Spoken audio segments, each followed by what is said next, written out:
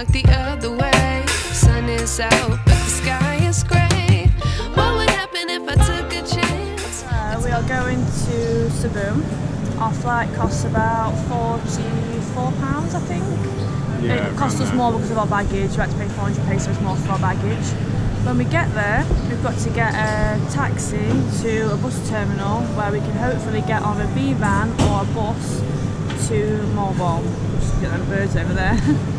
So we'll see, because we can't book anything online. I have no idea what the timetable is. Apparently it's only for the minibus you go.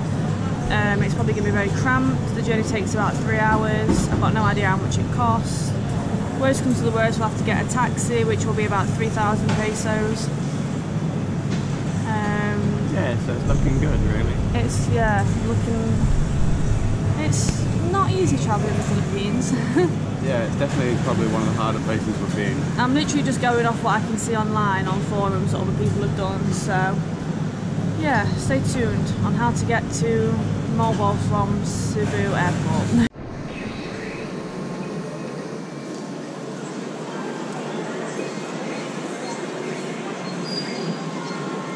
Love a Christmassy airport. There's our little propeller plane. Not again. Oh yeah.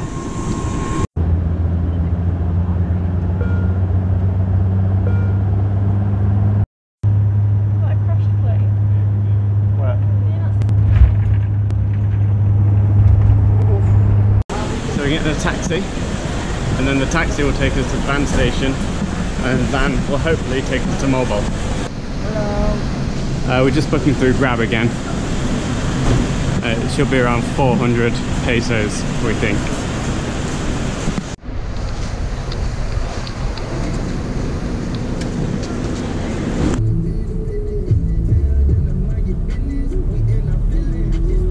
Tiring.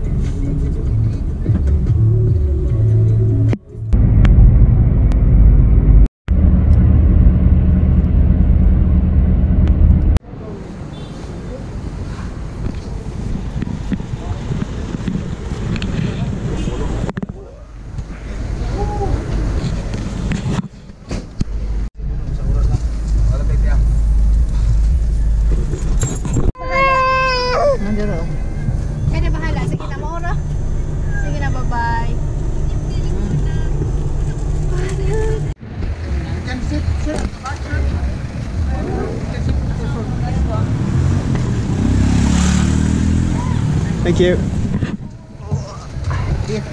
Yeah. Did you have reservation there? Yeah. So we've just got to Moalboal. Moalboal.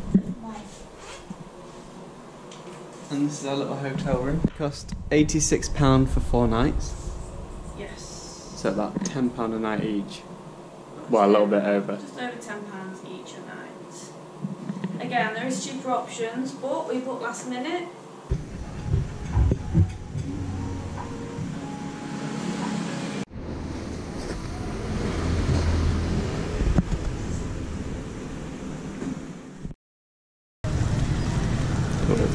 Yeah, I'm waiting for these to come back.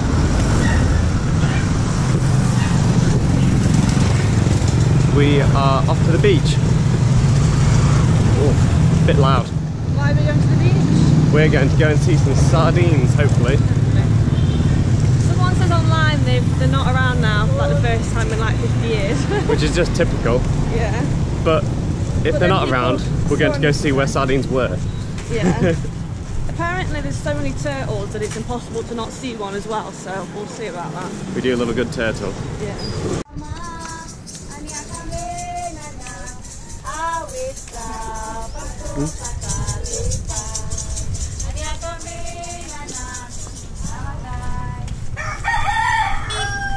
That was a nice finisher.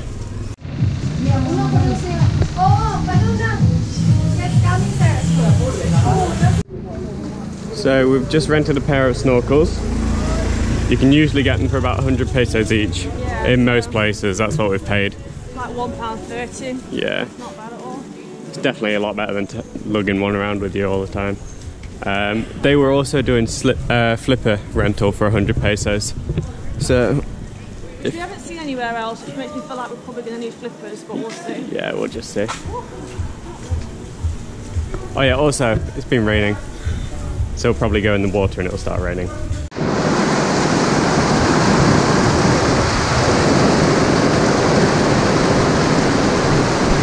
I fell over. Lovely weather. Lovely, lovely weather.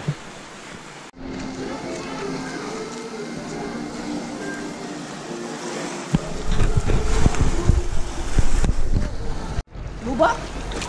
Pero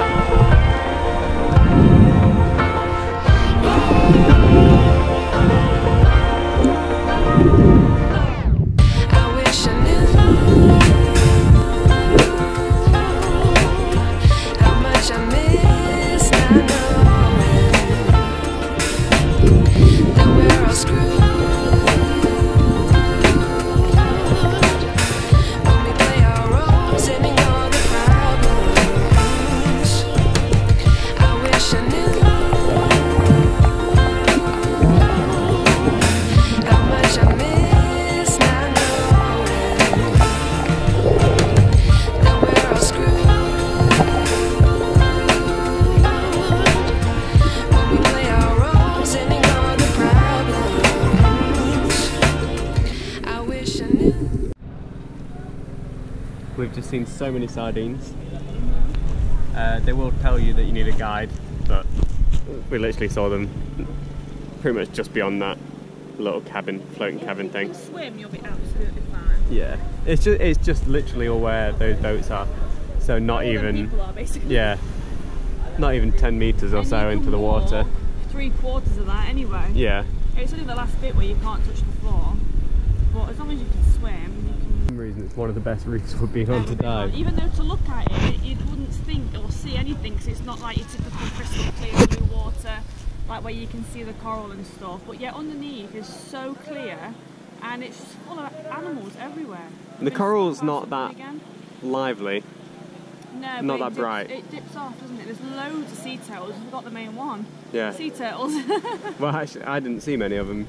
No, I saw quite a few. And there's a dog swimming in the water over there. So, you know, But basically a seal. This is Sardine Point, and that's Sea Turtle Point over there. But you will, like they literally say, there's that many sea turtles here, it's impossible to not see one. So, and we've seen, I think I've seen about 5 just then. I've seen about 3 or 4. You can see fresher sharks here occasionally as well. Without having to dive. Sometimes you come up and get these sardines. We've not been lucky enough to see that yet. I think that's quite rare. I Yeah. think it probably happens more at night and stuff. Yeah, but still, hopefully.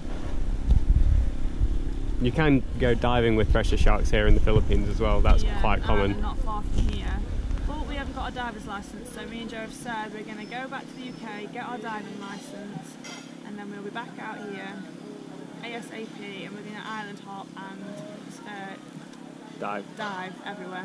But we don't want to do the whale sharks in, I can't remember how it's pronounced, Oslo, because it's unethical. So they will try and sell you like loads of tours here, but I would recommend to not do that. There's quite a few places you can see whale sharks ethically in the Philippines, like Donsol and stuff. Yeah, you have to travel quite a bit to get to them areas.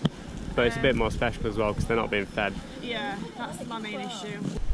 And not feel like I'm... And you can usually tell when people have been to where they feed them because they're usually vertical, hanging in the water. When we saw them in the Maldives, well, we saw one in the Maldives, didn't we? 2. Yeah, I suppose it's 2. But the first one we saw was actually just swimming, and then it just suddenly dipped down. And it was incredible how fast it just went lower without any effort at all. That was just us like coming across that. Nothing brought that whale shark to us, no feeding or anything. So we were very lucky to see that. Yeah. Joe will attach a little video here. Yes. Of it. My GoPro still, by the way. She was off. She was like a fish that day. So yeah, I would definitely recommend coming here.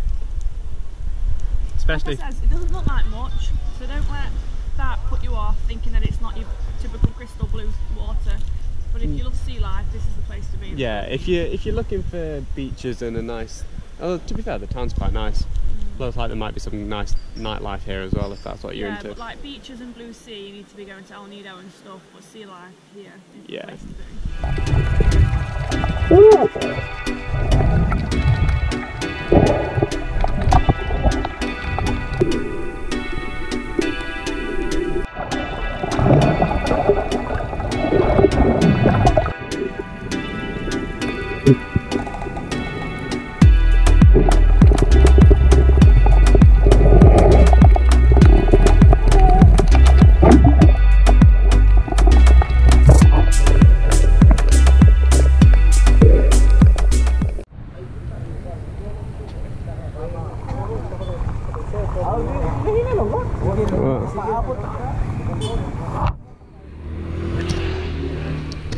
Need to move out the way for an Instagram shot.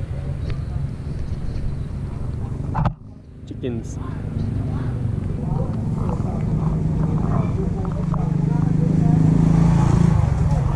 Hello. There is a small chance the second GoPro of the trip's just died, so that's great.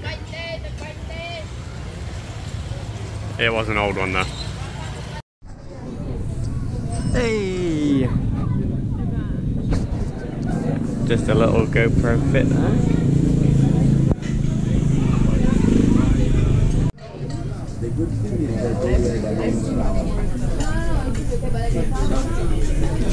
Thank you.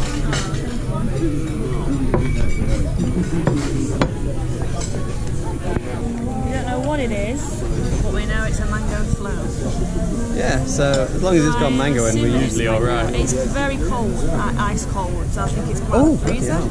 I think it's ice cream. We'll see. Looks interesting either way. We've got FOMO, seeing other people eat. Yeah, no, that's fine. Come on, well. Come on.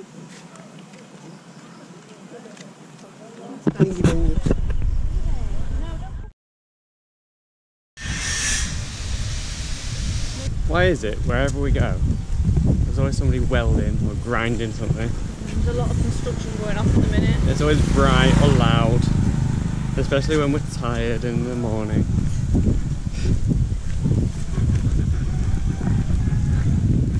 It's always on the road.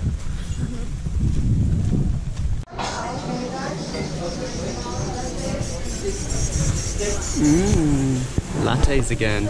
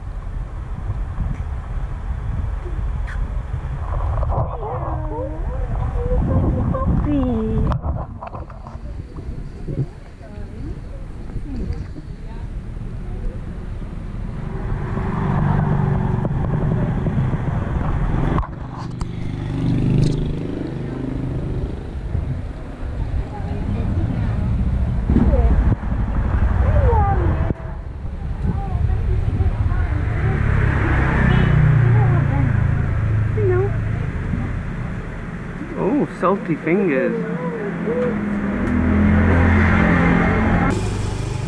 Woof. Ah, rock pools.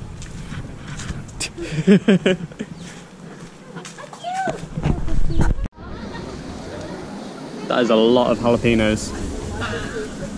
Nice and spicy. We've just pointed out to somebody snorkeling that there was a turtle over there, and they went and found it. Loads of turtles that keep popping their head. Yeah. It's not a bad idea to have an overview when you're snorkeling, to point things out to you.